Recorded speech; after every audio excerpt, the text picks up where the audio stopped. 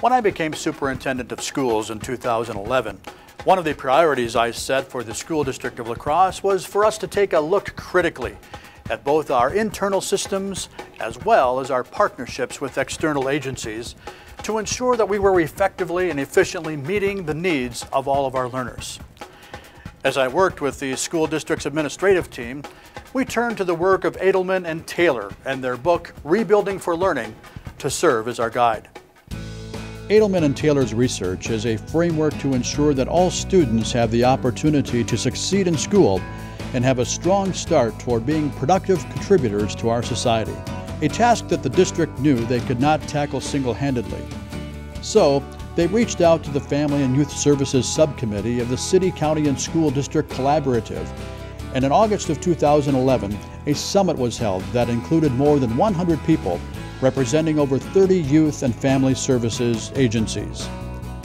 During that day-long event, educators, health, human services, and youth-serving professionals discussed the challenges and needs that young people in our community face today.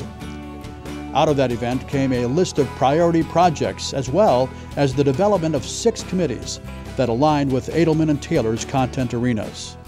As the district's Director of Pupil Services and Learning Supports, I'm excited about the initiatives these content arena subcommittees are undertaking. The Classroom-Based Approaches Committee is looking critically at classroom support for students and instructional strategies. The Support for Transitions team is looking at the programs and services available to students as they transition between grade levels, as well as when students reintegrate into their school. Logan Middle School Principal Jay Pika leads the Home Involvement and Engagement in Schooling Committee. His group is looking critically at how to improve the home-school connection. The Community Outreach for Involvement and Collaborative Support team is identifying how the community supports learning and where gaps exist. The Crisis Assistance and Prevention Group, co-facilitated by Associate Principal John Boddick and Lieutenant Avery Schott, is working to develop and implement systems that respond to, minimize, and ultimately prevent crises in our schools. And finally, the Student and Family Assistance Committee is looking at the referral process and intervention services available for our students and what needs are not yet met. Over the course of the next year, the membership on these 6 committees was solidified and work on a resource website and a multi-agency release of information was developed. In August of 2012, a second summit was held. Dr. Rhonda Waltman from the Division of Community Affairs for the Rebuilding for Learning Initiative facilitated the event. The school district alone can't fix the problems with children, and we need everybody at the table. So the challenge for me was coming to a community where there's already buy-in, but where there are very high expectations of how we care for all children and all families. Last year, a lot of the barriers were identified to learning and institutional barriers to helping children and families. This year, the district and the community have come together around what are the real goals that we want to come out of it for the students and the families that we serve, and more so, what are our next steps? Because the community realizes clearly that it takes more than just talking about our problems. It takes putting a framework around what we're doing and bringing our thoughts to action so that we are successful with our children and families. Dr. Troy Harsey, Associate Superintendent of Instruction for the School District of La Crosse, believes this work will have a lasting impact. The magnitude of the work that we're trying to do is enormous, but it's also exciting.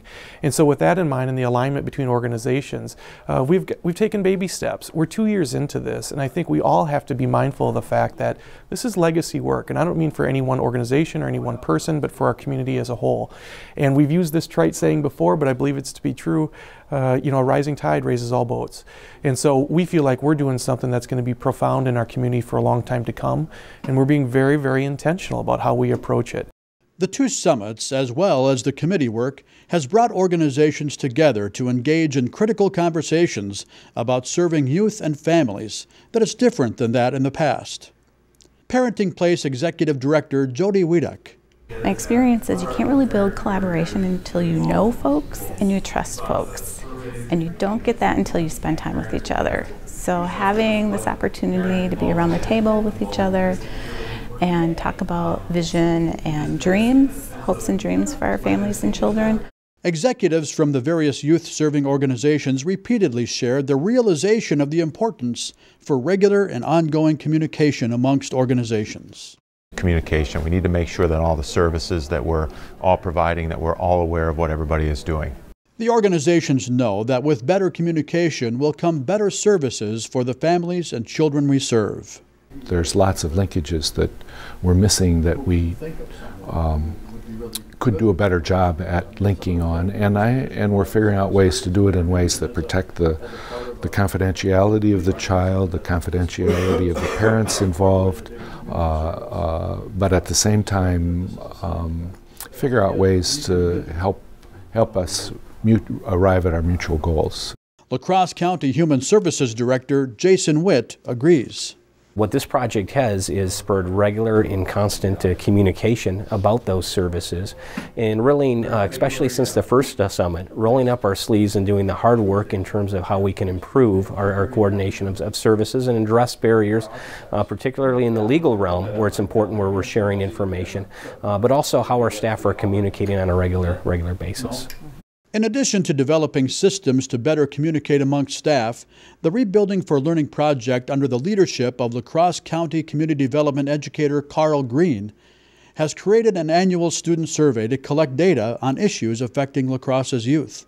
Continually ask without inundating them with surveys, obviously, but and so I guess in regards to student surveys, continuing to get their feedback and get data together so that we see what are some common issues.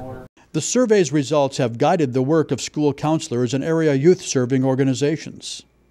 The Rebuilding for Learning initiative has also served as a catalyst for other community projects aimed to improve the city and better serve families.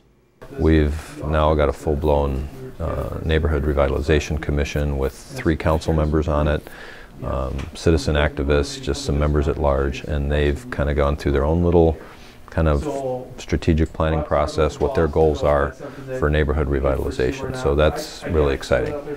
The Commission has identified the following priorities in an effort to improve neighborhoods: community building, infrastructure, housing, crime prevention and public safety, and code enforcement. City Councilwoman Sarah Sullivan chairs the city's Neighborhood Revitalization Commission. She believes that creating family-friendly neighborhoods is important for both the city and the school district. I think neighborhoods' very core are founded in young families with children. Now, you don't have to have every house filled with a young family, but sort of the combination of older residents and young families. And families are not going to want to live in neighborhoods unless there's a good school that's available to them for their children. After 2 years, the Rebuilding for Learning partners have made great strides and have much to be proud of. And yet, there is a great deal of work yet to be done.